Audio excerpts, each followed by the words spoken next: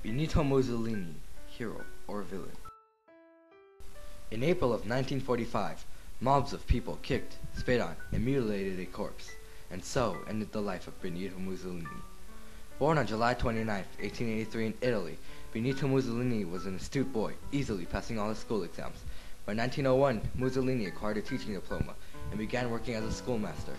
In 1902, he moved to Switzerland to escape military service, but returned to work off his compulsory 2 years of national service. In 1909, he became an editor for the socialist newspaper, The Class Struggle, and later a journalist for the socialist newspaper, Avanti. This defined his career as an anti-war socialist. Later, he would come to contradict himself. His father, Alejandro Mussolini, was a political activist, inspired Mussolini to become one himself. He walked in the footsteps of his father and became a socialist. However, in 1919, disgusted by the inability of the socialists, Mussolini spearheaded the founding of a new party with a new political system. The system, fascism, was defined as a system that emphasized the ideas of nationalism and militarism, that prohibited political opposition. Fascism helped unite Italy, spawned agriculture, roads, and public programs. It was designed to strengthen Italy as a whole. However, in the process, the freedoms of speech, press, and political equality were taken away from the Italian citizen. Thus, fascism was a double-edged sword, benefiting Italy but hurting it as well. Mussolini created fascism to become more powerful. At the time, the ideals of fascism were appealing to Italians, thus helping Mussolini achieve his dictatorship. Under the guise of helping Italy, he was free to do as he pleased, to enhance his own power at the expense of the Italian people. The Italian people supported Mussolini because they believed he acted for the benefit of the people. Mussolini, a member of the Italian parliament in 1921, accomplished his rise to prime minister with help from the black shirts, his armed supporters who fought and wreaked havoc among the people who opposed Mussolini. As Mussolini's power grew, their tactics grew more violent. The black shirts used intimidation and murder against Mussolini's opponents. Partly because of the black shirts, Mussolini had immense support and little opposition. Mussolini killed anyone who stood in his way, such as prominent socialist leaders. When the socialists failed to keep Italy calm, Mussolini used this opportunity to triumphantly march on Rome in 1922. Soon, the tragedies of a fascist Italy would commence.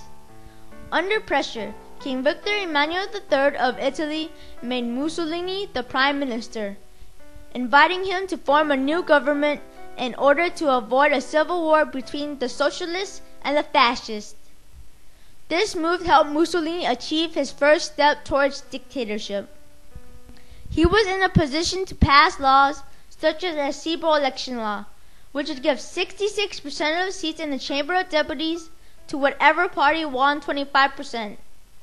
Because of his appointment, Mussolini could easily remove all aspects of democracy.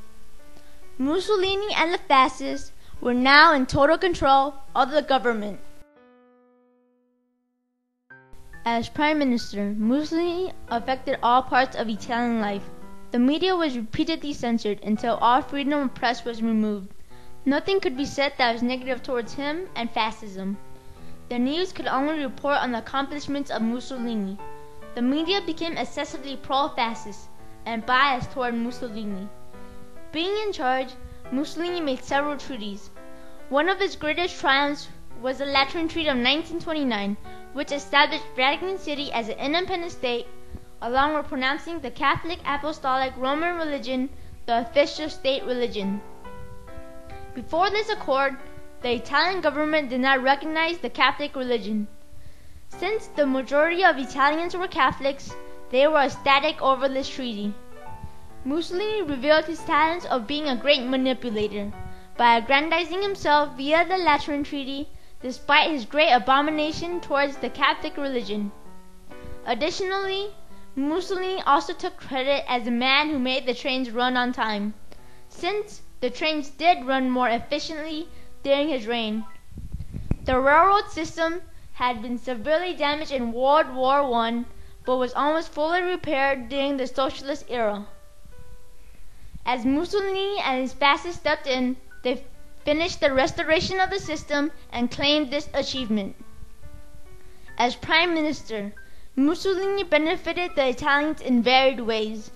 Mussolini helped the common people by promoting general welfare. He initiated many projects such as the Battle for Grain, which founded thousands of farms by draining the pestilent Pontine marshes. This helped Italy become more independent from foreign products.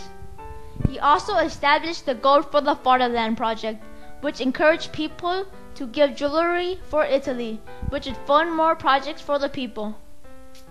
Furthermore, Mussolini gave frequent cash doles to peasants, enabling them to ameliorate their lives. Under analysis today, historians like Professor Anthony Cardoza from the Loyola University of Chicago stated, It depends on what you mean by people. If you think of the people as the nation, then he wanted a strong nation, and he wanted this. A strong nation meant a modern, strong state. And some of his projects to achieve that helped the people, but his purpose wasn't. I don't think his purpose was to help the people. Controlling Italy was not enough, and under the excuse of helping the country, Mussolini attempted to expand his domain. His goal was to gain land for Italy, making him even more powerful. Mussolini quenched this thirst for land by declaring war on Ethiopia in October of 1935. Though many men died during the chaos of the poorly organized war, Italy was able to defeat Ethiopia in May of 1936 by using chemical warfare, modern weapons, and airplanes. Mussolini's bellicose actions led to trade sanctions and the ending of general agreements with Great Britain and France reached after World War I. However, Mussolini did not care about this and began to halt trade with other countries. He tried to make Italy more independent of foreign influences. This was his foreign policy. Mussolini lauded the conquering Ethiopia. Having acquired a taste of conquest, he yearned for more.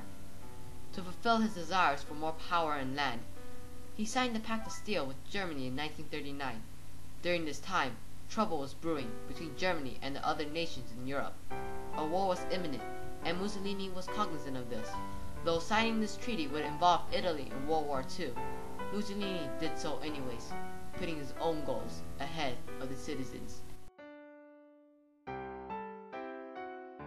On September 1st, 1939, Germany invaded Poland, initiating World War II. Because of the Pact of Steel, Italy was dragged into the conflict soon after. Italy allied with Germany, but was treated as more as a burden. This was due to the fact that Italy was ill-prepared. Italy surrendered to the Allied forces on September 16, 1943, 13 days after the Allied invasion of Italy. And by this time, Italy was left in ruins. The cause: the dictator's avarice for supremacy.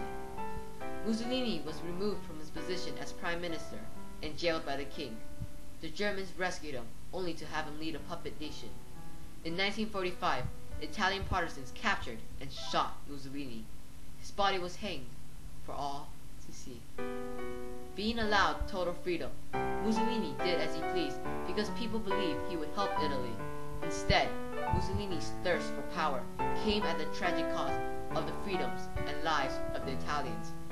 He destroyed the progressive democracy that Italy had fostered and set Italy back decades, preventing improvements to the Italian government.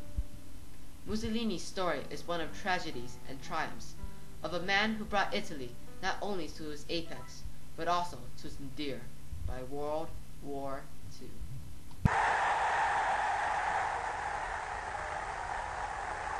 La parola d'ordine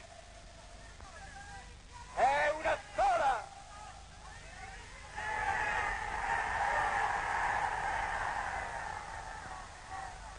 Categorica e impegnativa per tutti.